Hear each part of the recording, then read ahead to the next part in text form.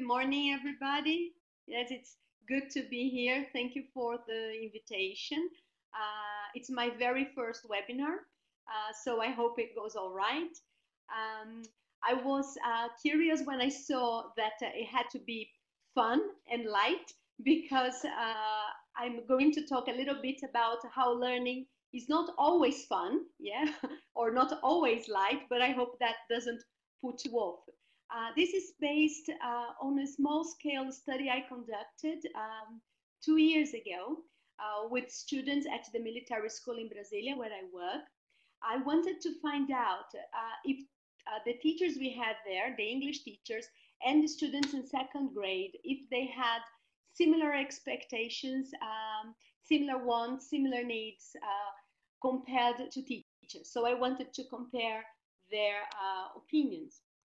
So what I had, I had 11 teachers. At the time, they were 10 women and 1 man. They had been teaching English for a long time, as you can see. Some have been at the school for about 30 years, a little more. And there were 94 students, okay, 38 girls, 56 boys, from 15 to 18. Although most of them, when they are in second grade, they are 16 and 17. So 15 and 18 are exceptions to the rule. Okay, so what I did then was to develop a questionnaire which had similar questions. They were not exactly the same questions, but they were related, okay? And I wanted to find out when they had the same opinion. So as you can see from the slides, well, these are the 4 questions that coincide. So I will use English in the near future. So nobody seems to have any questions about the need of knowing English, of learning English. So this was unanimous. Okay, so all teachers and all students said they would use English in the near future. And because of that, they thought that learning English was very important.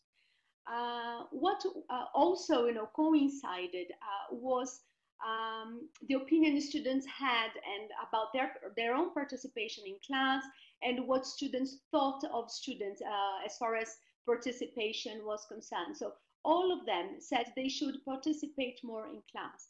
I forgot to say that when for opinions to coincide, we had some degree. So like they had to rate 4 if they thought if they strongly agreed with the statement, 3 if they only agreed, 2 if they more disagreed than agreed, and 1 if they totally disagreed with the statement, with each statement. Students were more positive when it came to learn writing and reading at school. You will see that when it comes to speaking and listening, they don't have the same opinion, but they were very, let's say, more positive about that. Maybe that's because we tend to emphasize reading and writing, and I would say reading much more than writing at regular schools. It's different in language courses, I know, okay, but when it comes to regular schools, reading is strongly emphasized together with grammar and vocabulary. The other things that were similar, or quite similar for most of them, was I would like to have daily English lessons. They thought that the amount of English we have at school was not enough for them to be able to become fluent, okay, or even to write something more fluently without the help of the teacher. Students were satisfied with their learning in general, even though girls were more satisfied than boys. Students were not very satisfied with students learning, though. They thought they could do more if they dedicated more. Something that surprised me when when I was checking the results was the fact that not everybody agreed that participating in seminars or conferences would have an impact on teachers' performance or on teaching itself. Boys and teachers were more positive regarding participation of teachers in conferences. Girls were more skeptical. As you can see, from statement 7. Like, I believe there is an impact in class if my teacher participates in congresses and seminars about the teaching of English. So maybe we could tell our students more about the things we do, that we do outside the classroom. Well, then we had opinions that strongly collided. For the first 7 slides, and there were 12 statements altogether. So, well, okay, so sorry, I got a bit confused here. So the first, slides I showed were when opinions coincided. Now, when do they collide? The material used strongly helps learning.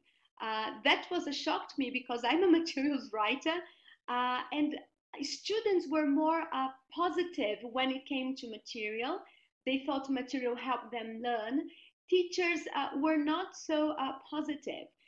Maybe this refers to the material we are using at the time, which teachers thought was not totally adequate to our audience.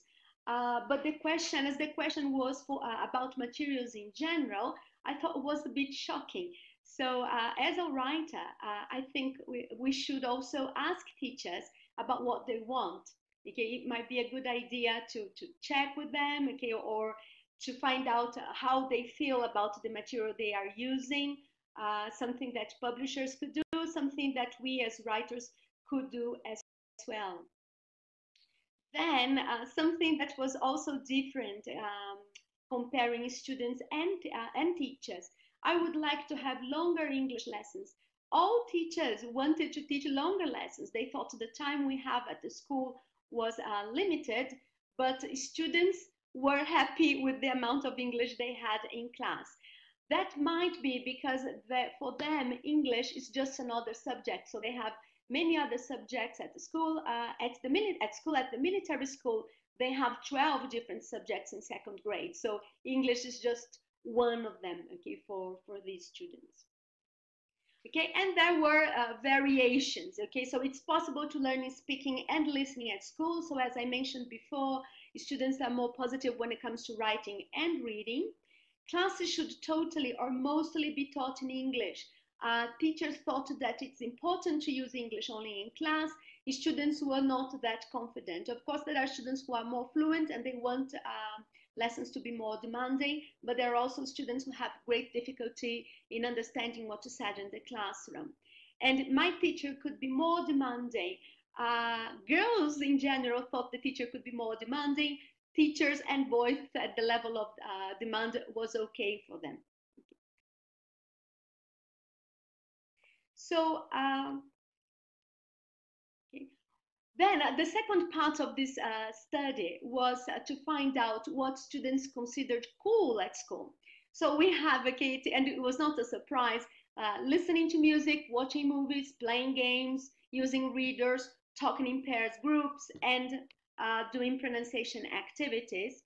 And what they considered boring is not a surprise either. They had writing, doing grammar exercises, homework, using the textbook, working individually, and tests. Okay. But when it comes to the usefulness of these activities, what do students consider important for learning to take place? They had basically things that they found boring. Okay, so doing exercises, working in pairs, sorry, there's a mistake there, writing, homework, and trying to use more English in class. Okay, so you see, like doing exercise and writing were considered boring but important for learning. So to sum up, okay, in general, students and teachers' opinions do not diverge as it's usually thought. Okay, so they coincided in most cases. Learning is not always fun. It doesn't have to be, and it's important that students know that, even though I have a feeling that they know that already. Okay?